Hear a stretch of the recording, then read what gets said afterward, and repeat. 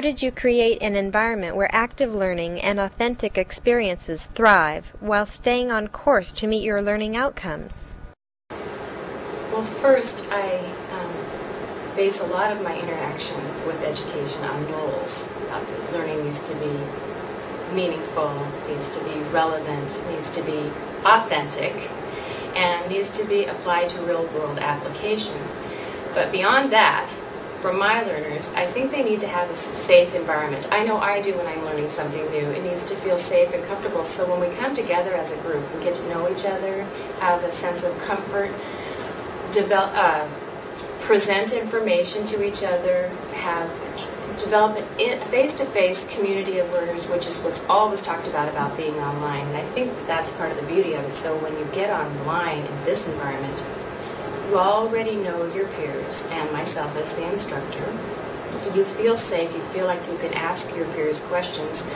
They talk a lot about, my students have talked a lot about, it's such a community there. I just email Judy, or I email Eve, or I email Mary for the answer, and I feel like my students will say that they feel like they're in charge of their learning, which ideally is the goal.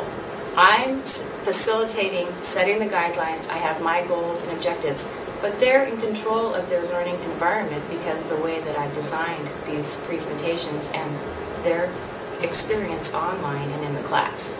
So I think that's why it's authentic and relevant, because they are doing something, they're evaluating how they did it, they're getting peer feedback, they're having to write it up, how they felt about teaching online. They have to write the pros and cons of how it worked for them, and they need to write a piece about how they would make changes in the future. And sometimes they say, well, do I have to write this up? Can I not just present it verbally? And I go, it's part of my assignment to have you write it up. I go, because it's my belief that if you write it up and have that piece to reflect on later, it will come back to you and you'll see what did work good and what didn't work good, and it will help you when you actually get out there into the real world. How would you take your own advice and revise this course in the future?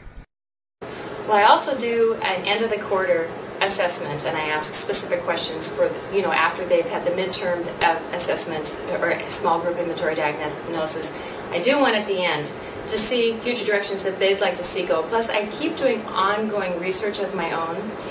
So for what I'm thinking of doing the next time I teach this class is I would like to develop a module of learning so that they were in a group and each one had a specific role. I've actually come up with an idea for a K-12 educator. If they were K-12 education, it would be a technology task team. And I've been looking at different areas where adult educators are going into the training field, and I'm trying to come up with a module that would be relevant for them. So I know that I'm probably only going to get students from one of the two avenues.